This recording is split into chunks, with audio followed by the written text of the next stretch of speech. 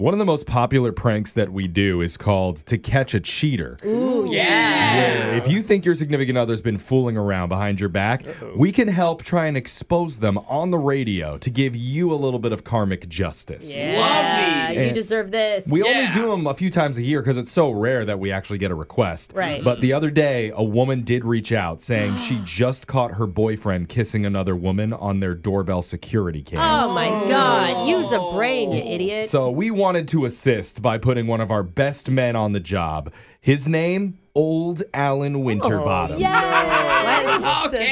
It's your special To Catch a Cheater phone tap right now. Hello? Hello? Is this Victoria's boyfriend? Excuse me? You're Luke, right? You're Victoria's main squeeze? Hubba hubba. Yeah, this is Luke. Who is this? My name is Alan Winterbottom.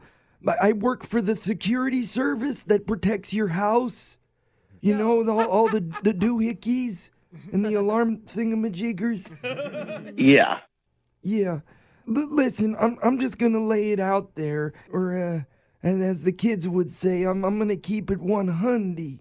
I'm busy over here. Could you get to your point, please? Yeah, okay, well, you weren't home, but I was putting in a security patch for your system, and I took a look-see at the footage, and oh, wowie zowie. Yeah, I saw you doing the tonsil tango with some cute little blonde last Friday on your doorstep. What? And it certainly wasn't Victoria. I don't know what you're talking about, and you are not... It's hard to get the words out, isn't it, there for you? Listen, Gramps. I would be real careful right now if I was you. Don't worry, I ain't gonna tell Victoria or nothing. It's bros before, you know, the other thing. I don't know what you think you saw, but that girl was just a friend, so nothing that we're talking about here matters. You know, I have a friend too. His name's Rupert. And after we play chess, I don't slam my tongue down his dentures like you did. Hey, check your eyes, old man. You didn't see anything. Look, son, I'm not trying to scribble on your dribble. What? All right, I'm just thinking that you and me could have a kind of arrangement. Oh, yeah. An arrangement, huh? You're gonna make me an offer now? I'm just saying maybe you could put in a good word with your side piece. Cause There's no side piece. I saw it. I saw her on the footage there, and I'm just thinking if she'll hook up with you, then I mean she'd probably hook up with anybody, All right, you piece of even me. You've had your fun. I haven't had any fun yet. I just want to get nutter buttered like I'm 65 again. God, So how much are you paying her? Cause I'll go halvesies with you. you need to shut up and forget this call ever happened. That's what you need to No, do. it'll be just like the Flying Willindas. You remember those guys, the acrobats? I don't remember shit from 1910. Get off the phone and forget this It happened. was quite a show, but it would be you, me, and her. And Oh. then I'll invite a couple of my friends over from the senior home, and we could all get a little bendy together. You are the most disgusting senior citizen I've ever met. Listen, I've already cleared this with my nurse. As long as she can watch, then she's cool with it. What the And she knows my body better than anybody, even your grandma. Listen, dude, I don't know who the you are, but if this is some kind of joke to you, you better lose my number. Oh, you don't think I could compete?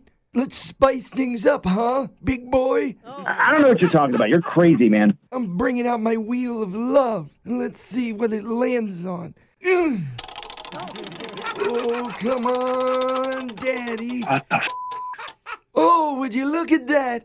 It landed on you're having lunch at my back door. Give me an address right now Ooh, where I can meet put you. a bib on there, buckaroo. Give me your address right now. Now, don't worry, I'm going to make sure that I'm regular that day for you. I'm going to eat lots and lots of dates. I'm not putting up with your anymore, Grandpa. I'm calling the company and I'm getting your fired. Oh, you know who you should call is your girlfriend first, because she's the one who set you up for this prank phone call. Huh? How do you like them apples? What? Yeah, she knows you're cheating on her, bro. What is going on? My name is Jeff. I work on a radio show called Brooke and Jeffrey in the morning, and your girlfriend contacted us because she found the doorbell footage of you making out with that blonde girl at your house. Well, I don't believe you. It's true, man. That's how I know about it. And because obviously I'm not an old guy and I don't work for the security company. Listen. It's just Victoria reached out and wanted us to pass the message to you. It's over. Yeah, bullshit. I'll believe when I see it.